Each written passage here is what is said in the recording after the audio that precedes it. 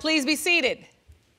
Hello, Your Honor. Hello. This is a case of Lassio versus Abbott. Thank you, Jerome. Good day, everyone.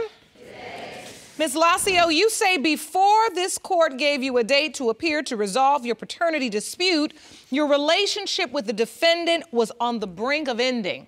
You're here to prove that he is the father of your 7-month-old daughter, Aubrey, and are hoping to save your family. Is that correct? Yes, Your Honor. Mr. Abbott, you say you are devastated the plaintiff has put your family's future in jeopardy and state you plan to leave her if the DNA results prove you are not Aubrey's biological father. Yes, Your Honor.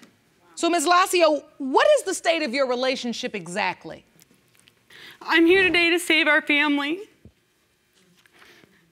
I'm here today to show Jacob that he is the father of our 7-month-old daughter, Aubrey, that I have made a mistake, but I know he is the father of Aubrey.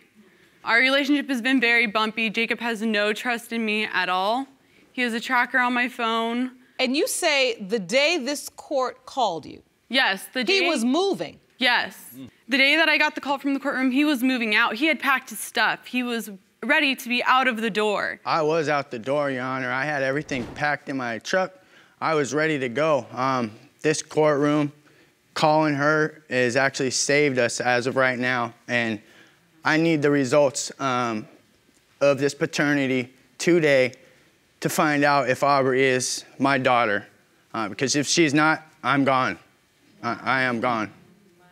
I want to understand, Mr. Abbott, your doubt. Why are you doubtful? Lassio told me she was pregnant, and we were very excited. I told family members. You know, we went to a paternity place to find out if she was actually pregnant after we had taken an at-home test, and they had told her she was, and her family members started buying her maternity clothes and so forth, and she had like a guilty conscience, and that's when she told me she had messed up and she had slept with the other dude, that this could possibly not be my child.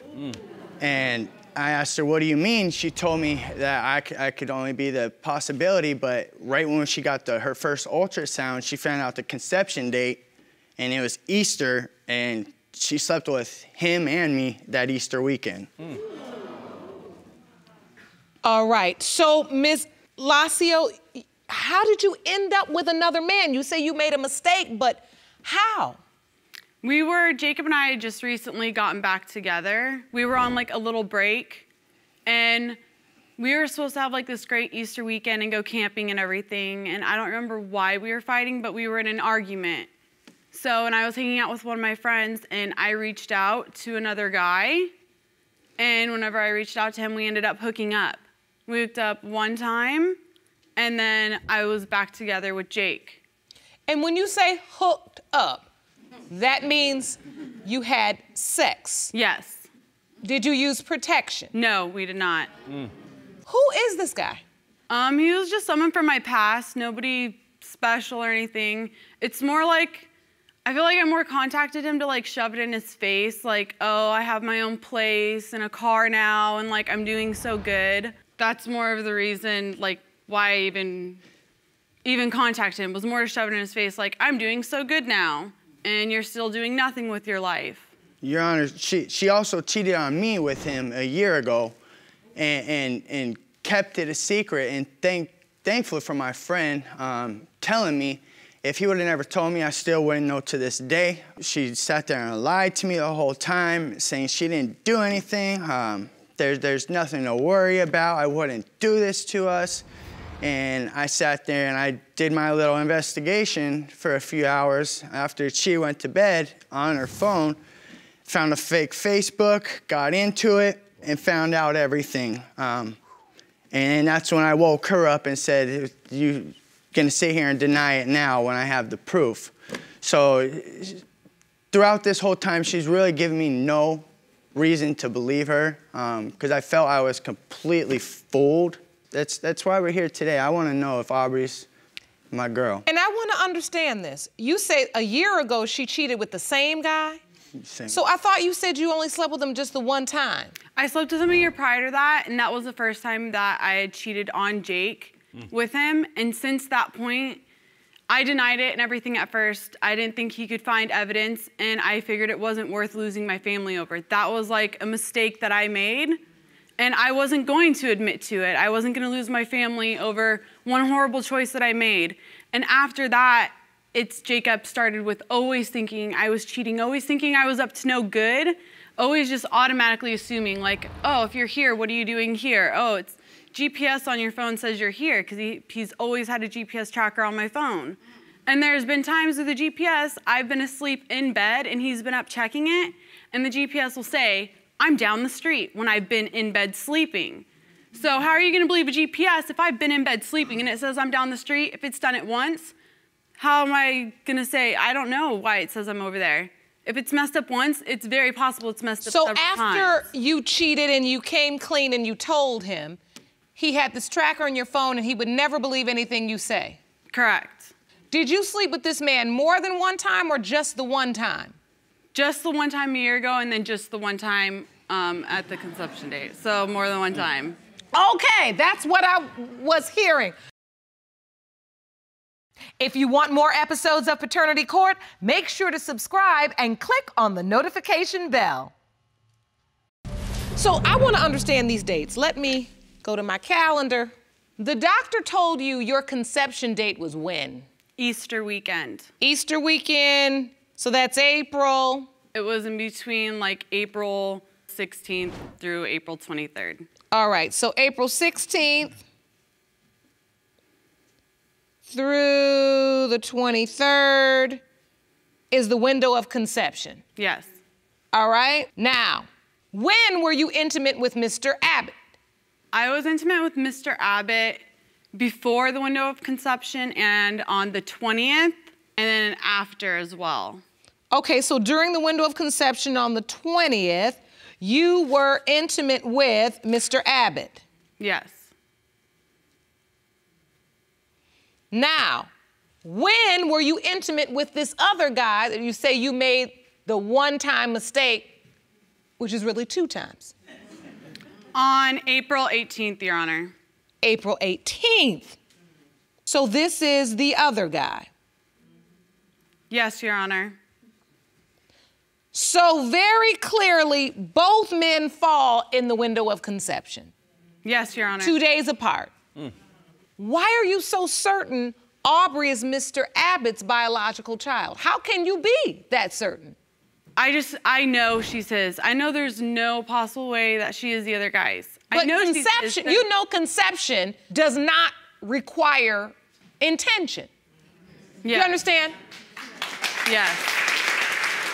There's nowhere in the biology book that says intention is a prerequisite for conception. How do you know that this other man is not your baby's father? The way that Jake is with her, I believe that's only something a father and daughter can have. I know there's step-parents out there that have great relationships with their children, but the bond that they have together, when he walks in the room, the way that she crawls after him first, the way that she'll throw a fit until her dad will look down at her and pick her up, that's not something a step-parent or anyone in the world can have. That's only a father and daughter relationship. That's their bond. Jake is her dad. And do you feel this connection to Mr. Abbott? I do.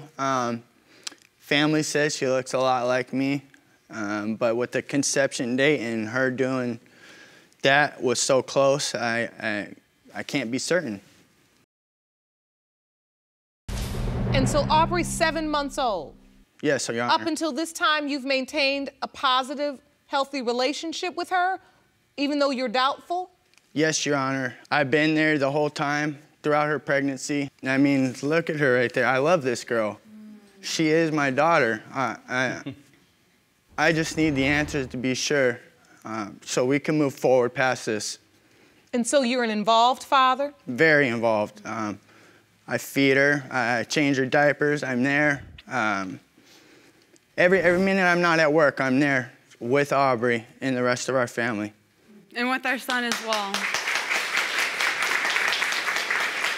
And you have an older son. Yes. That's not Mr. Abbott's biological child. No, he is not Mr. Abbott's biological child. But he's a father to him as well. Yes. My son knows Mr. Abbott as dad. He made the choice to call him dad, and Jake allowed him to do so. From the time he was 3 years old, Jake has been there to be his father, to be his role model, to help out with schoolwork, to take him to the park, to show him, different ways to handle situations with friends and growing up and just being a boy.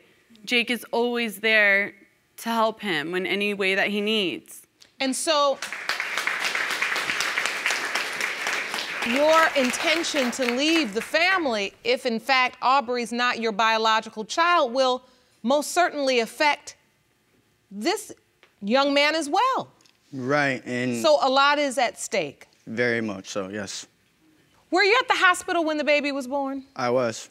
You were? I was. Did you go to doctor's appointments? Yes, Your Honor. And you participated? Yes, Your Honor. And when you were at the hospital, did you sign the birth certificate?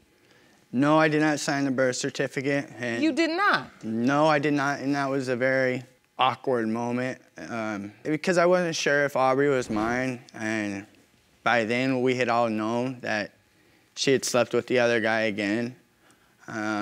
And it was kind of her choice until we got paternity for me to sign the birth certificate. It was her choice?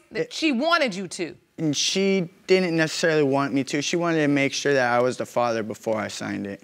And so was his family at the birth, Ms. Lassio? Yes. And they were aware that you told him not to sign the birth certificate? Yes, they were, Your Honor. And when they saw the baby, what was their reaction? That she looks just like Jake, that she was a spitting image of her dad. It was just hard. I didn't want him to sign his name on the birth certificate if he wasn't, because of my bad choice. I feel it's best that we need DNA. We need it done so we can move on with our family. But that's what we need. I can't have him sign his name when someone else could be responsible. And I didn't want to mess up his life by having him put his name on a birth certificate. If she wasn't his, that wouldn't be fair to him, and it wouldn't be fair to her. You're right. You're right. Did you ever tell this other man that he potentially could be the father? Yes. And ask if he wanted to be a part of her life? Yes, Your Honor, I did. I contacted him through Facebook, and he wanted nothing to do with it at all whatsoever. He told me, have an abortion, it's not mine, I can't have kids. I heard every excuse from him, and he was just a loser. Wow. That's unfortunate. Our relationship is crumbling at this point, Your Honor. I know Jacob is the father, and I know with these results, our family can move forward, and we can be a family, and we can go on and get married and do everything that we wanted to do together with our family. And so, Mr. Abbott, do you regret that choice, not signing the birth certificate, or you believe it was the right thing to do? I believe at the time it was the right thing to do. Now, I wish I would have signed it. Why do you say that? When you stand here saying you have doubts and you have your truck packed up, you're ready to leave your family because of this? Everyone says she's mine, but it comes down to the conception date again. My mom family says she's an Abbott. She says they look just like me when I was a baby. I mean, look at her. She's beautiful. Thank you. But I can see in your eyes that you really don't know. I don't, and I'm here today to find out, Your Honor. And so are you certain that there is no chance that this relationship can withstand this if, in fact, you are not Aubrey's biological father? If Aubrey is not mine, Your Honor, I'm gone. There's no more. It's a wrap. It's done. It's over. Do you want to watch Paternity Court on TV? Go to paternitycourt.tv to find your local listings. These results were prepared by DNA Diagnostics, and they read as follows. In the case of Lassio versus Abbott, as it pertains to 7-month-old Aubrey Ann Lassio, it has been determined by this court, Mr. Abbott, you are not her father. I'm so sorry.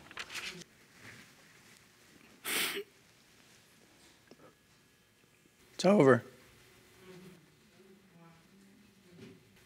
Mr. Abbott, even given the bond you've already developed with Aubrey and Ms. Lassio's other child, can you really just walk away?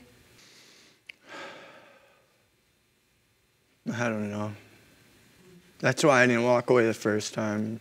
It's because of our other son. And I grew up in a broken home, and I don't want that. It's obvious you love the children. And you love Ms. Lassio. Yeah. I'm sorry. There's nothing I can say to fix it.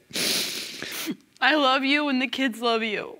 Even if it's not biological, you couldn't be any closer to them than anyone else in the world.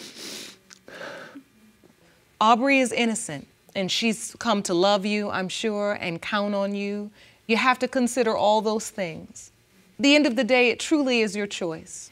But if I am reading your emotion and your intention, I think you love them all enough to strongly consider it before you make a decision. Yes.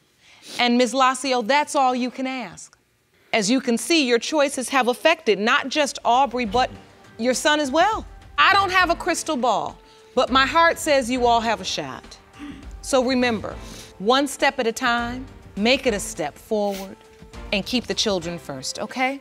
I wish you all the very best of luck. Court is adjourned.